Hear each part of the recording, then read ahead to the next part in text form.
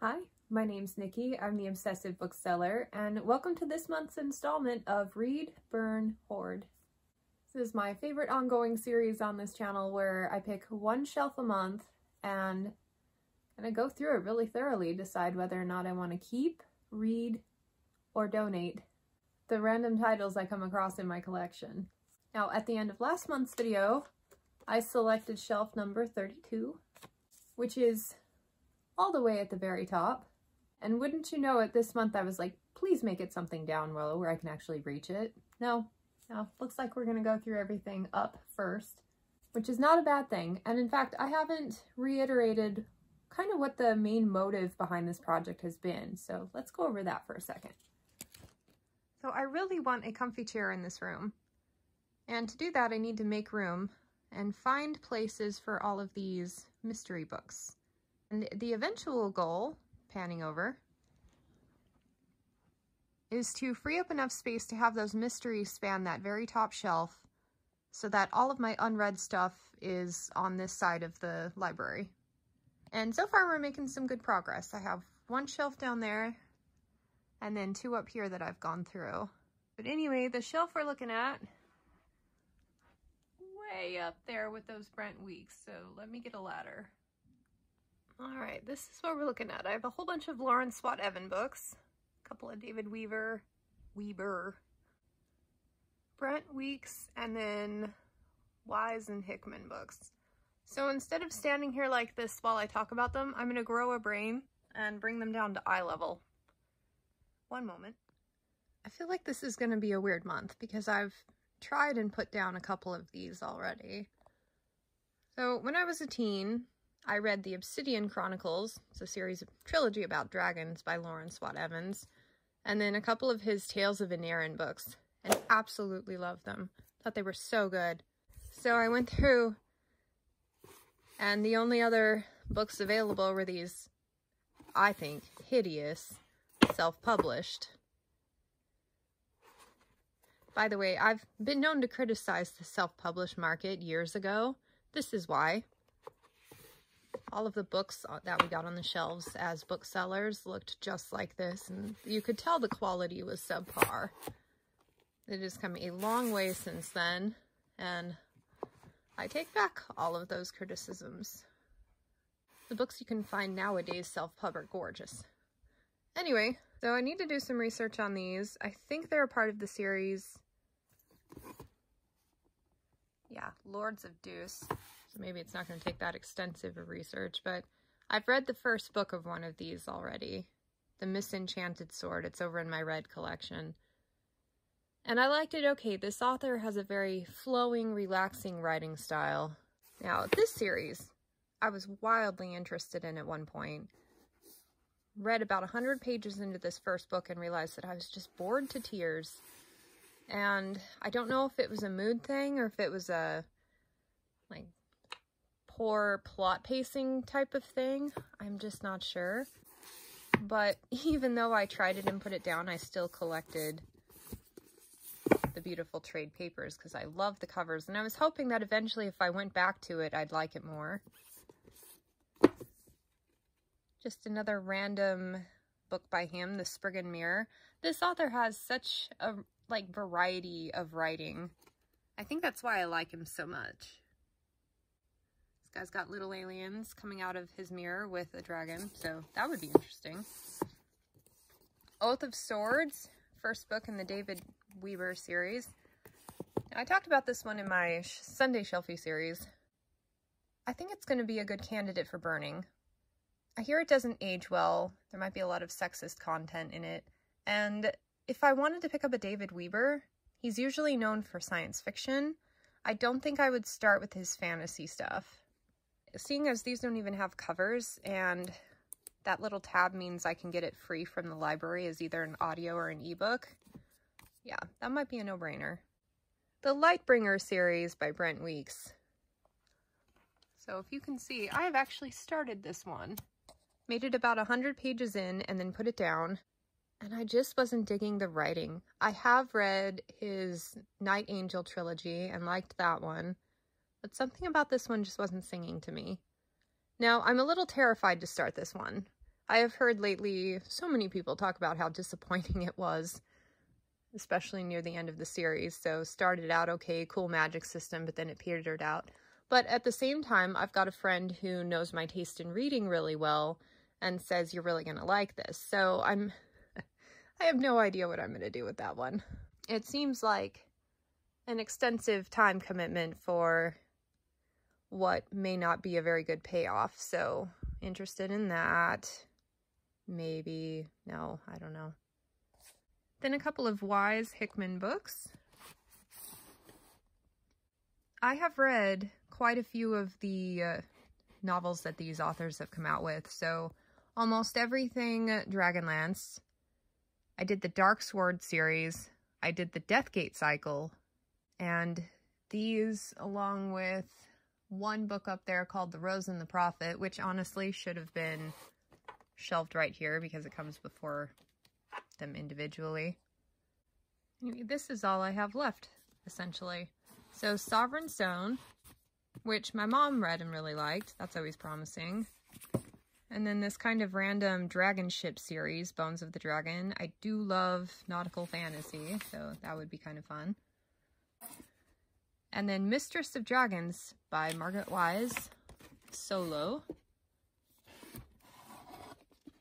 I mean, anything to do with dragons I really like. And I've been kind of hanging on to these for a rainy day. So I'm going to have to take a little while to decide what I want to read. Now, this adds a little bit to the equation. I am still reading Southern Fire from last month's Read, Burn, Hoard. I didn't have a chance to finish it, so I'm kind of carrying it over to this month. So this is a physical read. Ideally, whatever I choose to pick up out of this one will be an audiobook so that I can do two at once, because I don't want to wait the whole month trying to play catch up. And based on my little tabs here, these are ebook only. These have audio versions. These have audio versions. Unfortunately, these are ebook only, which is a huge bummer. I'll double check to make sure that since I marked them, they haven't come out with a audio version. But this is probably the series I'm most interested in. That one is audiobook, and that one is audiobook. So just a knee jerk, I think I'm probably going to finally get into this one here. But let me do some research really quick to see if Well of Darkness has an audio. Even though I'm really enjoying Southern Fire, I'm kind of regretting that it's limiting what I'm able to do this month with this section. I was hoping I'd get an area with the most exciting books all available in audio, but whatever, you know, it works out how it works out. But I am definitely going with Mistress of Dragons this month. To be totally honest, I've heard pretty mediocre things about it, but, you know, things with dragons in it spark my interest more than most, so we'll see if I like it more than the average opinion. So I will update you soon. Good morning. I have an update for you. So I started Mistress of Dragons, and I like it so far. It's pure dragon awesomeness. Very descriptive. Dragons are involved immediately, and they're kind of a society, and what I like most about the book so far is kind of the structure. So you have these humans who have their own perceptions of the dragons and what's going on in the world, and then the dragons have their perception, and they're different. So there's room there for a kind of reconciliation, but yeah, it's creating a lot of conflict, and I think it's really cool so far. Very info dumpy out the gate, which I expected, but I don't think I'm minding it quite as much because the dragons are so integral to the plot. And so far it's reminding me of the later books in this series, The Dragon Champion by E.E. Knight.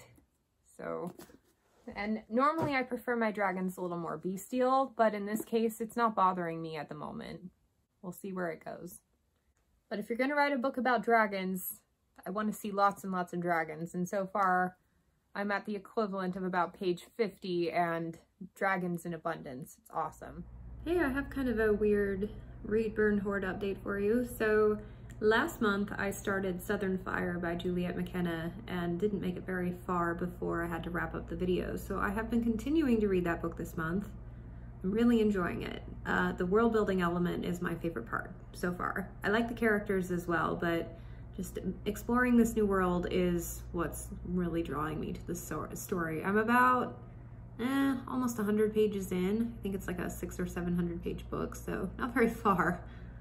I think admitting you have a book buying problem is the first step towards maybe kind of working on that a little bit, but I haven't been reading for very long, and I'm already really excited to buy this series. The covers are so beautiful. It came out in like 2003, and I did not appreciate the cover for the book that I have. It's probably one of the reasons that I haven't read it, because, you know, if you've got a book about all this world building, don't put a person on the cover, put like a landscape or something.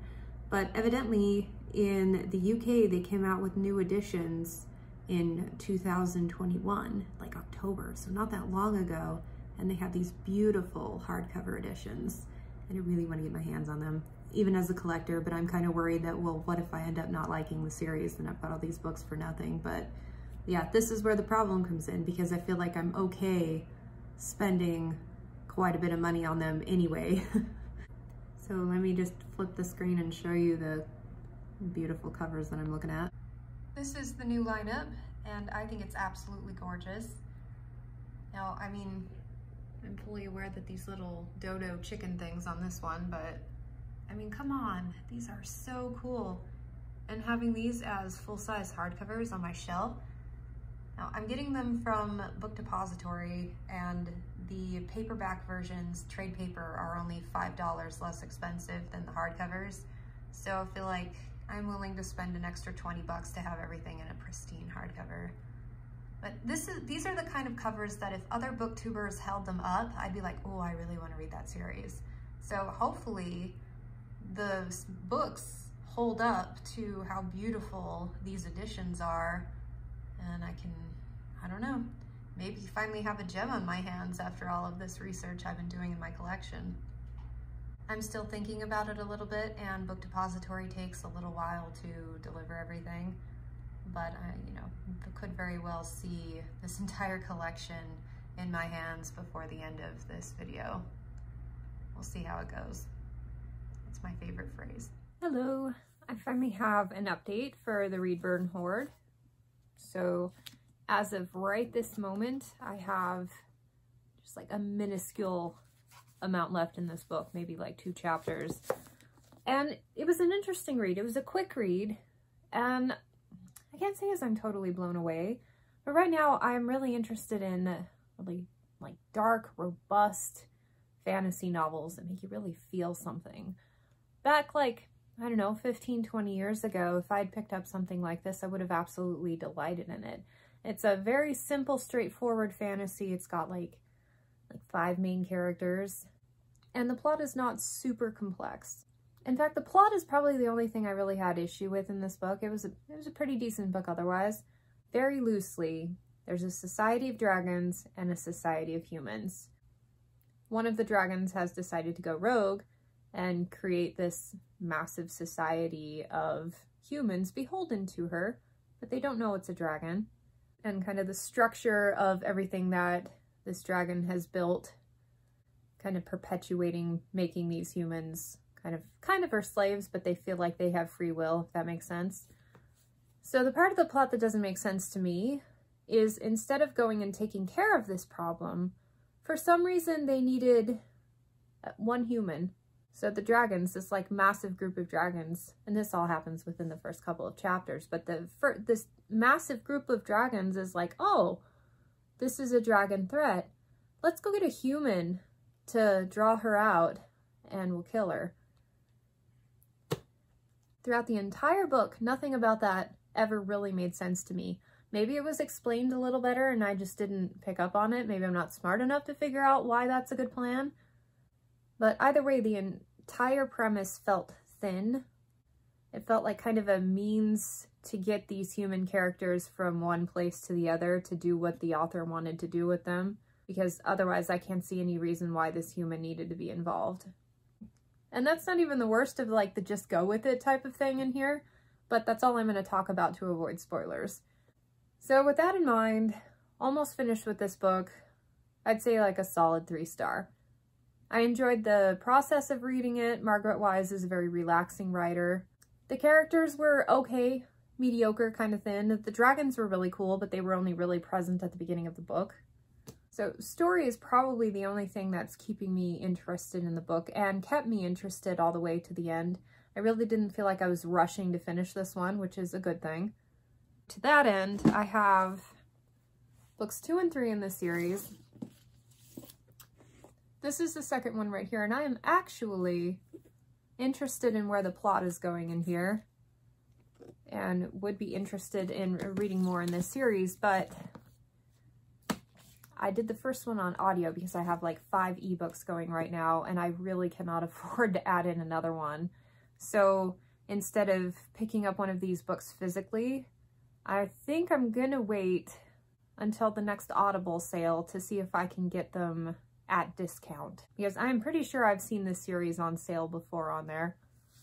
If I had them on audio already, or if they were available at my library, I would have just continued, but it's not worth an extra $20 in Audible credits for me to continue right now. It's just a 3-star read. I am interested in continuing, but I think I'm going to shelve it for a while until I can get a cheaper audio, or until I finally finish all of the ebooks I have going and physical books. Then I can dive in. But for now, like, I think it's safe to say I'm interested enough to continue that I'm going to hoard these, which is better than I was expecting. Anything with pretty striking covers like this, I always think I'm going to end up unhauling. But yep, keeping these for now. Glad I had a good experience with the first book. And we will see what I'm going to experiment next for this month.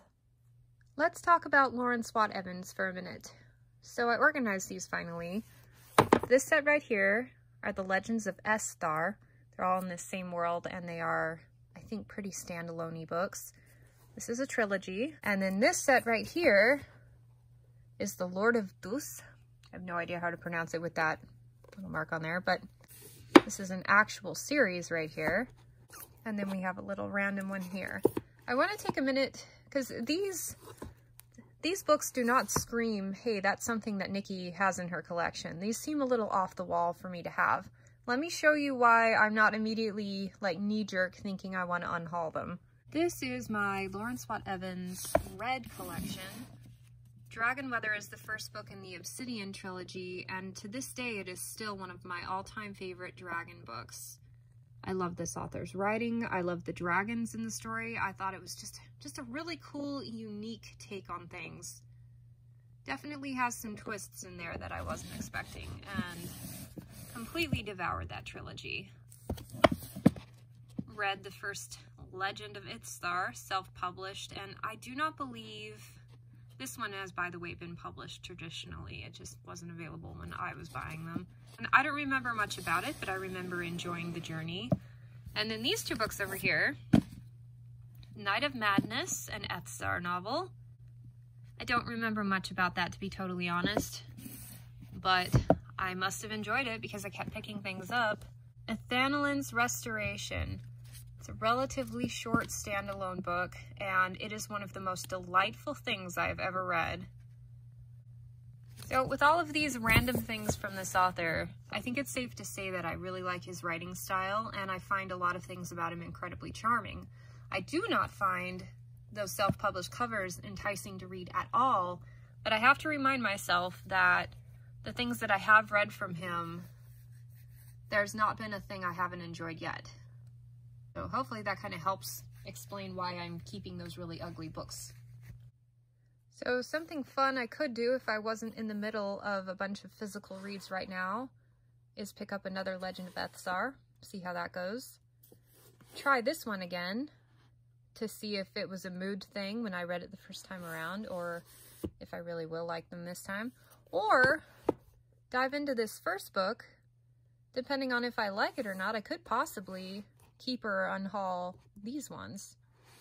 So strategically, that could be the thing to do, but I'm trying really hard not to read things for this series just because I want to see if they're worth unhauling. I want to read the books I'm most excited to read. And unfortunately, nothing in this lineup, with the exception of this one, am I super excited to get to next?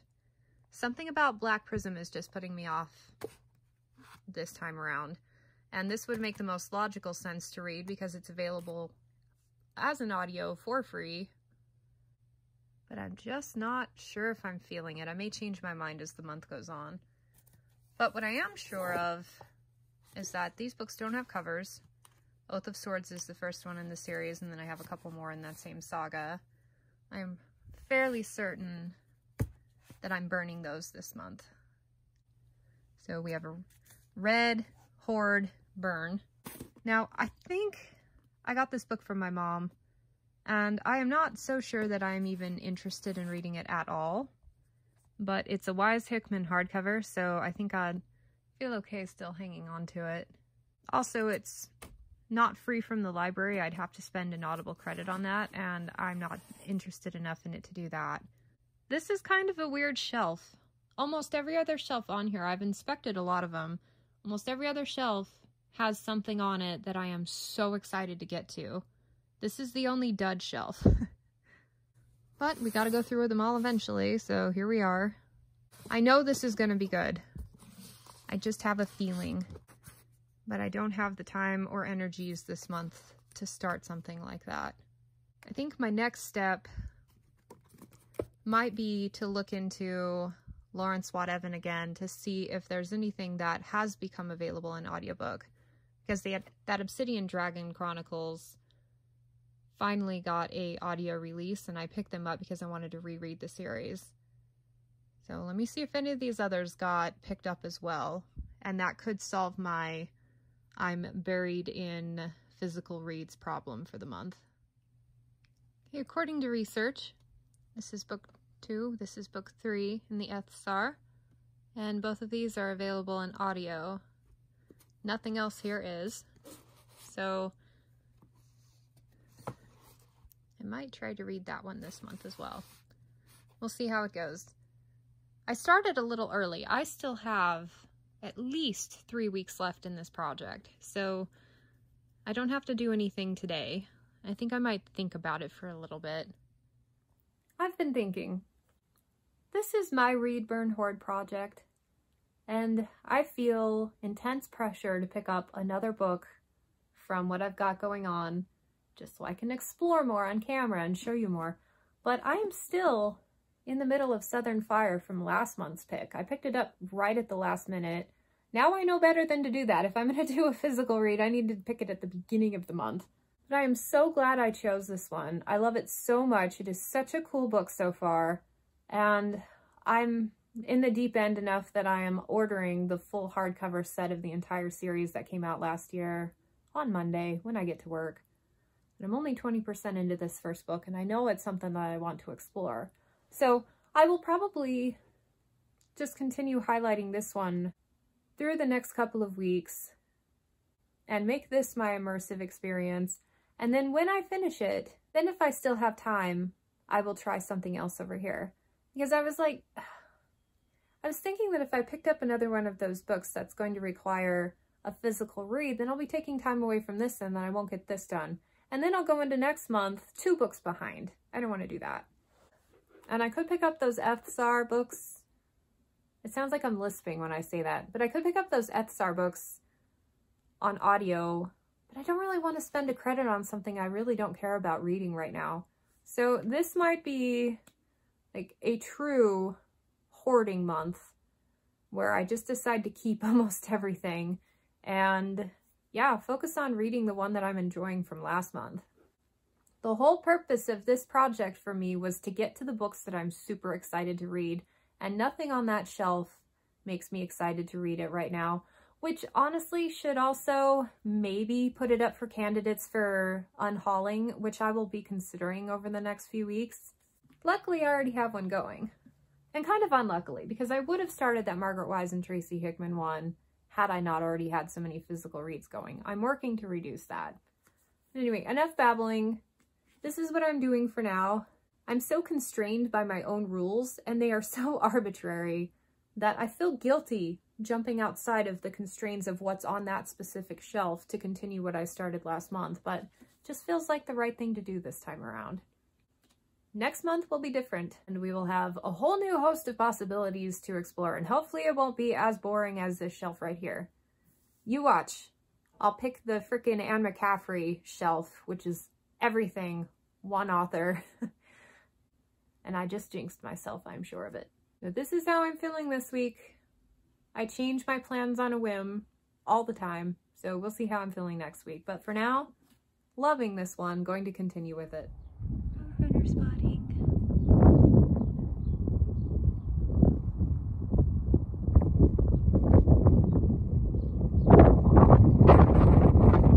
Bug him too much, but he's so cute. Hello. It has been about a week, and I'm finally not feeling so cranky about this shelf. And I have a couple of updates for you. Let me show you what we're looking at. The underwhelm for the ending of this series has me seriously considering whether or not I even want to venture back into it. I did put it down after 100 pages before I'd heard any feedback on it. It was like right when it came out.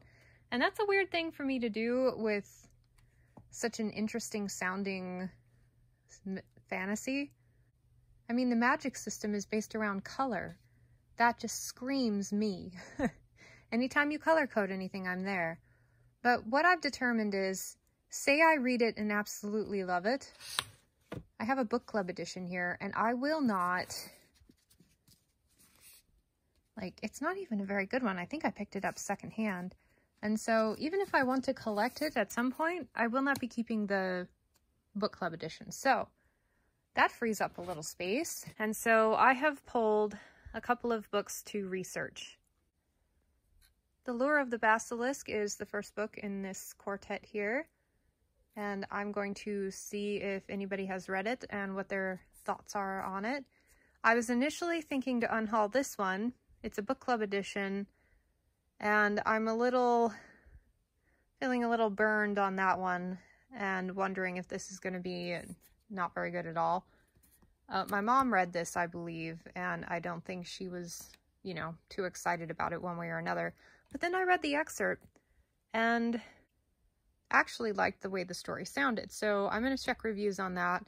And then of all of them on here, this one just looks so funny. The description on the back cracks me up. It reminds me of some of those other ones that I pointed out by this author that were just a lot of fun. So I'm going to research these and I'll let you know what I find. So this is an Ethzar novel.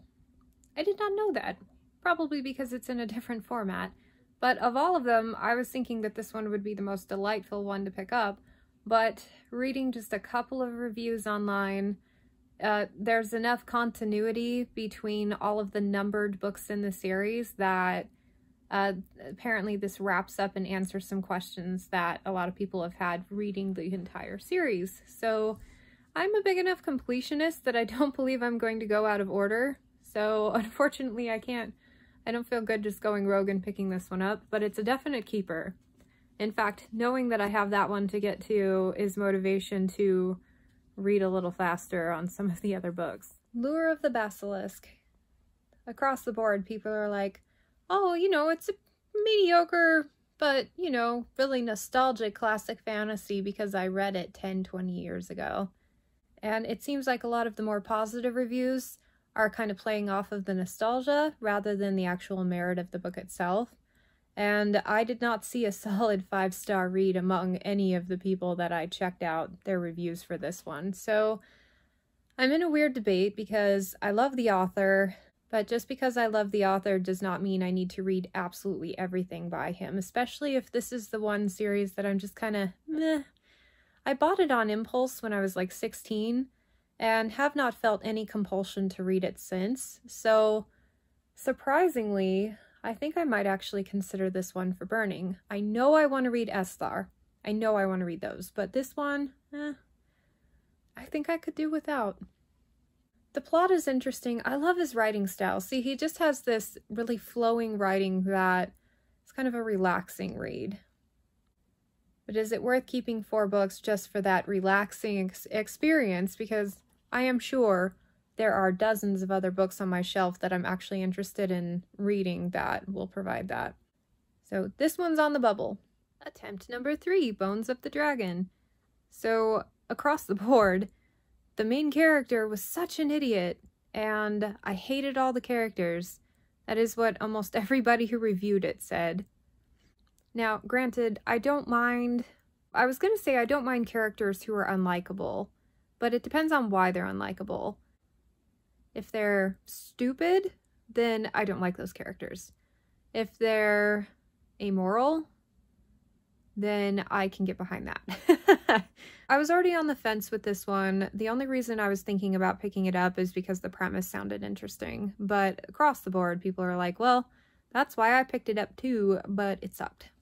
I'm kind of obstinate, so if I had already been really excited to read it, the reviews would not have scared me off. In fact, I tend not to read reviews for the books that I'm really excited to read, just so they don't, like, knock the wind out of my sails before I even get started. And I want to form my own opinions, but because this one was already on the cusp and I was already considering unhauling it, I think that might have kicked it over.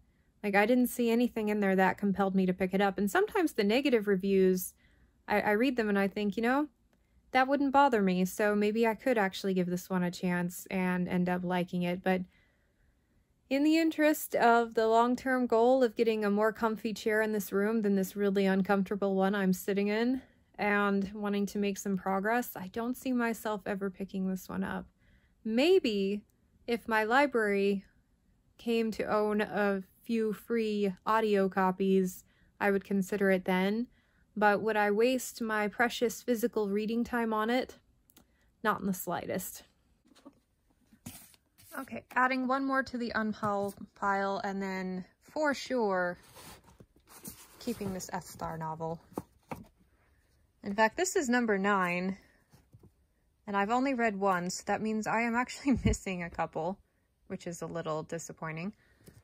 But these are on the cusp. I'm going to set them up here because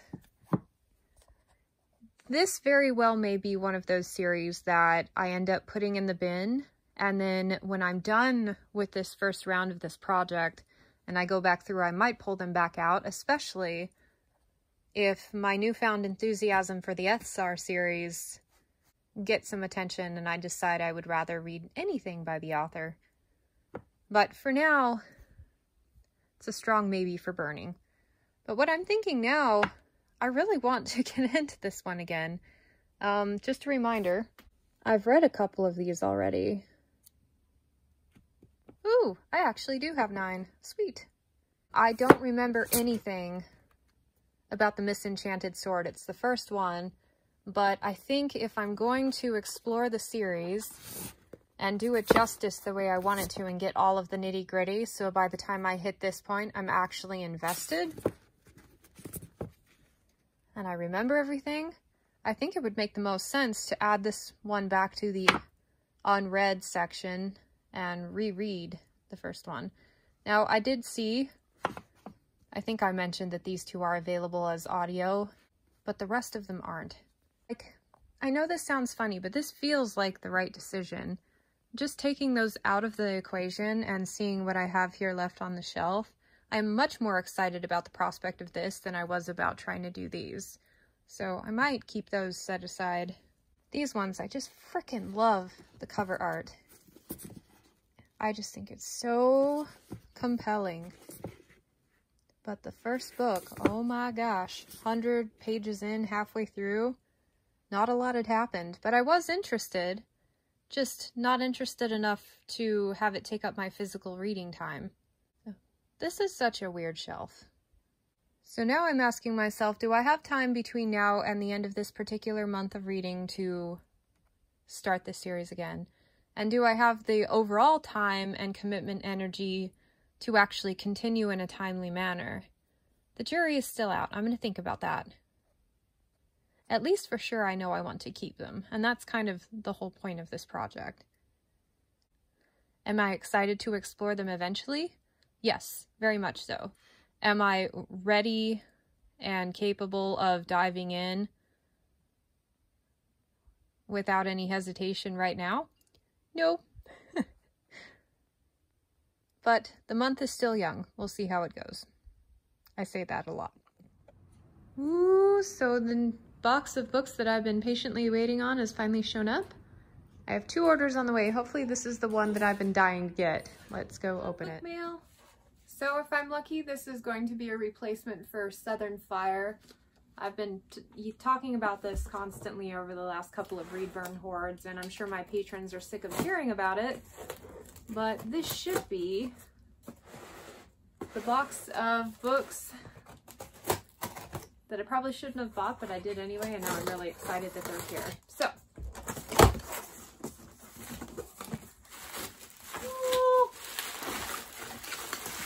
oh, they're beautiful. Okay. Okay, this is book 1, book 2, book 3 with the weird chicken things, and book 4. This is really kind of an odd format. They're a lot thinner than I thought. Usually when you order from the UK, they print them on these extra thick books, but that is incredibly satisfying. They almost look self-published to me. Wizard Tower Press. Yeah, I'm getting self-published vibes, but I could be mistaken. Per my Read Burn Hoard, I'm not supposed to be buying a lot of new books. That kind of defeats the purpose, but made an exception in this case. I mean, it's kind of cool. I discovered something I liked well enough to invest in the rest of the series, so yeah, I'm considering it a win. Anyway, I'm so glad these are here. And one of the side benefits is that this older copy, one that I really don't care for the look of the cover at all, is now going in the burn pile. And here they are. So cool. Hello. Our household really likes Minions. Banana. Well, I have stalled long enough, and now I have reached the end of my filming window for this month's Read Burn Hoard. So I'm going to wrap it up, show you what I'm doing with the titles that are remaining, and pick a new number. My favorite part. I'm really, really hoping that there's potential for some audiobook reads on the next shelf that I pick, because I am still in the middle of Southern Fire from May's pick. So yeah, still working really hard at getting through with this. Now granted, I was in the middle of a ton of books, and I have reduced that down to just 2. This one and one other that's a higher priority obligation read. So if I can wrap that one up, then I can spend all of my time reading this one, and that would be great. I did notice after I got them, sat with them for a while, that the naked hardback on these contains the illustrations without the writing, which I think is just freaking cool. Anyway, let's wrap it up. Okay, I am committing to putting that Lauren Swat Evans series in the unhaul pile for now. So everything right here I am burning. I read this one, so that can be shelved somewhere else. Hoarding all of these, and then I decided I'm going to reshelve the Ethzar books back in the unread section, because I would like to start at the beginning and work my way through. And I've decided I'm so excited about that prospect. It's such a high priority that I'm going to take the first book in the series and find room for it in my high priority shelves, which probably means I'll get to it sooner than later. So now what I need to do is stick those way back up there and put those in the garage. And here's the result. I love all that extra room there. We are definitely making progress, and I'm really happy with everything that I chose to keep. Ta-da! Okay, here's what we've collected so far. I think this is the first month I'm adding mostly non-strips to the pile.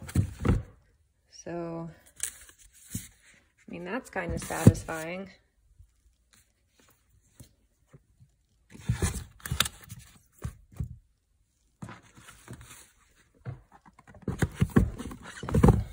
I'm gonna leave that there for now. All right.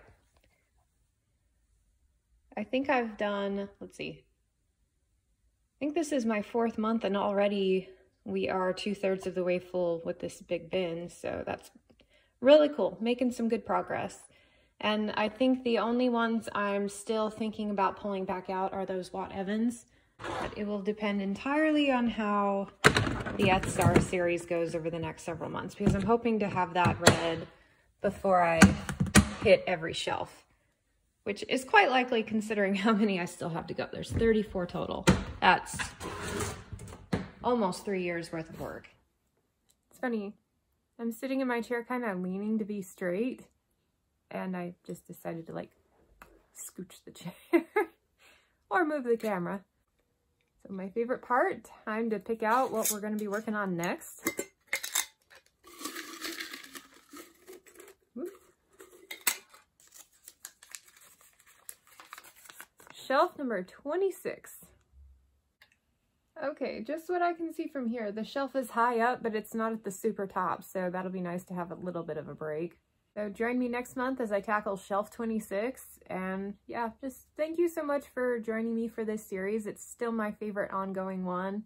And yeah, I'm really appreciating now the highs and lows that I've been through with it so far. And just even glancing at the shelf up there, I think this is going to be a pretty fun month. Anyway, thanks again, and I hope to catch you next time. Bye.